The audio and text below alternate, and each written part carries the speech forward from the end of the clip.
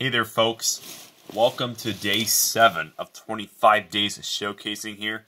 This is still the inaugural season. But today I'm going to show you what I acquired in 2021 to be exact. And this is a Trackmaster James. This is the RC one. Well, it had such great detailing and the best James face in my opinion because that's the reason I wanted it so bad back then. But sadly for me as a kid, I never got around to having this thing. But I was so glad I did when I was about 15, about to turn 16 in a few months in 2021 at least. When I finally did. You see, the model does turn on though, but hadn't turned on the remote yet. Well, sadly the remote. Oh wait, I accidentally turned it on there. So has 3 features. 3 or 4 features.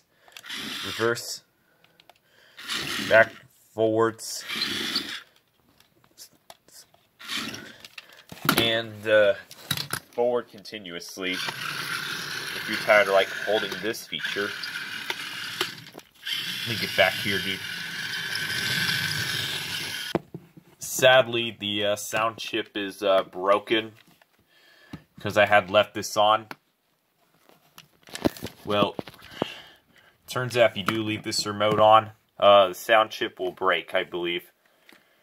But one button plays the whistle and the other plays the theme song. Well, sound chip's broken, don't worry about that. Yet this model does still work. And where did I get this, you may ask? Simple.